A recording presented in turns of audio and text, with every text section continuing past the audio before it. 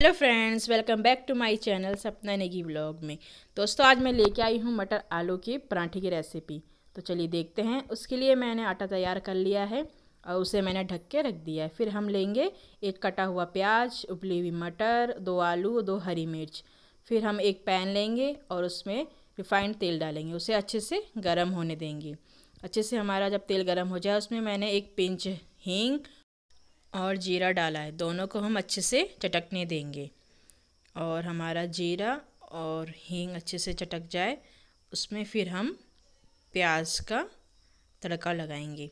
तो उसके लिए मैंने एक कटी हुई प्याज ली थी, उसे से भून लेंगे। तो जब तक हमारी प्याज अच्छे से कलर चेंज ना हो जाए उसे हम भूनते रहेंगे। फिर हम उसमें डालेंगे मटर, उबली हुई मटर, और उसे भी अच्छे से चलाएंगे।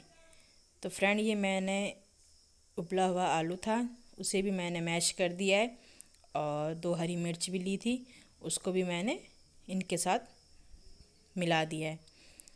तो अब हम इनको अच्छे से मिलाएंगे। अब हम उसमें मसाला ऐड करेंगे।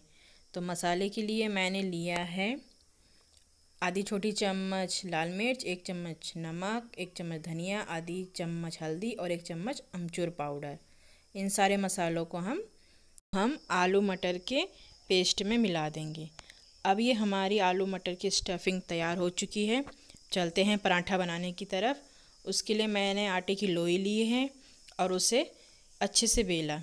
छोटी सी लोई लेंगे और छोटा सा रोटी बनाएंगे। उसमें हम स्टफिंग को भर देंगे। स्टफिंग दोस्तों हमें ज़्यादा नहीं लेनी है, मीडियम साइज़ की लेंगे और रोटी को चारों ओर से फोल्ड कर देंगे और अच्छे से दबा देंगे। हल्के हल्के हाथ से दबा देंगे। उसके बाद हम बेलन की सहायता से हल्के हल्के हाथों से पराठा बनाएंगे। तो ये देखो दोस्तों, ये हमारा पराठा बन चुका है। अब हम गैस ऑन करेंगे, गैस पे तवा रखेंगे और उसमें पराठे को डालेंगे और उसे अच्छे से सेकेंगे।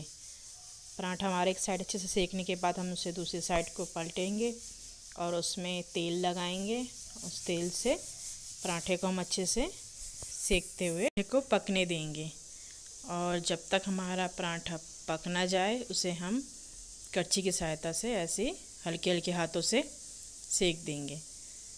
और फिर हम दूसरी साइड पलटेंगे और उसमें भी हम तेल लगाएंगे और अच्छे से सेकते रहेंगे। और फिर हमारा ये पराठा हो चुका है तैयार। देखो दोस्तों, हमारा पराठा बिल्कुल तैयार हो चुका है। अब हम करेंगे गैस को बंद। तो अब हम एक प्लेट लेंगे, उसमें रखेंगे पराठा। पराठे के ऊपर दोस्तों मैंने मक्खन लगाया है। आप चाहो घी, मक्खन जो भी हो लगा सकते हो। और देखिए फ्रेंड, ये हो गया हमारा आलू मटर का पराठा तैयार। दोस्तों, ये है आलू मटर पराठे की रेसिपी।